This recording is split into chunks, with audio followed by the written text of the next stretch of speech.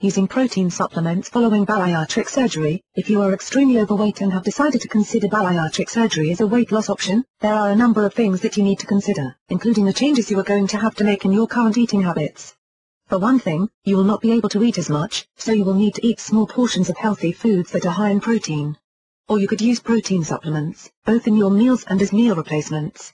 Any surgery, but especially bariatric surgery, is extremely hard on the body, and following this type of surgery, you are going to need plenty of protein, not only for muscle growth and recovery but to provide you with energy. If you are planning to incorporate high-protein foods into your low-calorie diet, make sure that you eat your foods in a specific order, with the proteins being eaten first. The majority of healthy adults require between 50 and 75 grams of protein daily. Bariatric surgery patients require even more, as much as 100 grams daily. In order to get the protein that you need following bariatric surgery but not add calories, you should consider using protein supplements. Types of protein supplements. There are many types of protein supplements available, so you need to do your research to make sure that you are using the one that is right for you.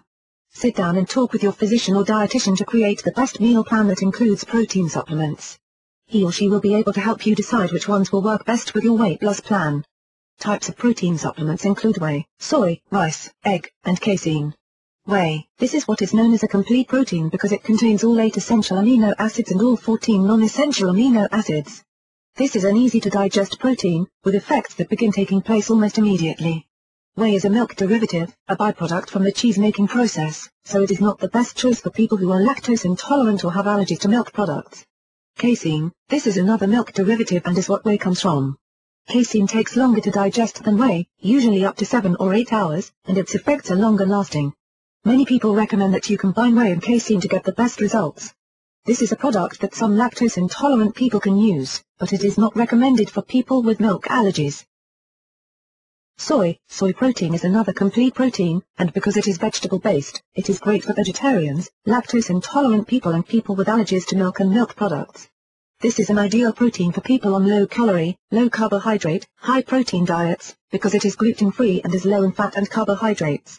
If you are using soy and find that you are experiencing digestive troubles, which has been reported by some, you should switch to a different protein supplement. Rice. This is also a protein supplement that is good for people who are lactose intolerant or are vegetarians. Also, it is great for people with allergies because it is hypoallergenic. Rice protein is often used for specialized diets following bariatric surgery because it contains no cholesterol or saturated fats. And using rice protein will not cause a rise in blood glucose levels because it is low on the glycemic index. Egg. Way before protein supplements were invented, people were using eggs to add protein to their diets.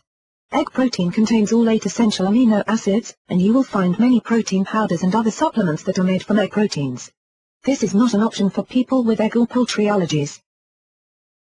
Protein supplements as meal replacements. There are many ways that you can use protein supplements as meal replacements. There are a number of delicious protein-packed snacks available on the market today as well as meal replacement protein bars, which are also loaded with vitamins and other nutrients that your body needs. Another way to use protein supplements to replace meals is to use them to make delicious shakes, smoothies and slushies. By combining protein powder, which is available in many great flavors that include chocolate, vanilla, berry, and fruit punch, with other healthy ingredients, such as juice, berries, fruit, milk, and yogurt, you can create a tasty meal replacement that will give you all of the nutrients that you would get from a full meal. And you are getting far fewer calories, as well as less cholesterol and fewer carbohydrates. Both milk and yogurt are also high in protein, so a drink with these ingredients will pack an even bigger protein punch. Also available are liquid protein supplements that are already pre-mixed, so they are ready to drink and portable. These are available in many flavors. Because many liquid protein supplements are milk-based, people with milk allergies and those who are lactose intolerant should read the ingredients carefully. Make sure that you are getting a liquid protein that is made from other sources, such as soy, rice, or eggs. Adding protein supplements to your meals. Following bariatric surgery, you need to make sure that your meals are low-calorie and high in protein. In addition to eating healthy, high-protein foods such as meat, fish, poultry, eggs and milk products, you can add protein supplements to your meals to increase your protein intake. Not only will this additional protein provide energy and help with muscle recovery, it will also help you to feel fuller quickly, eliminating the need for high-calorie snacking.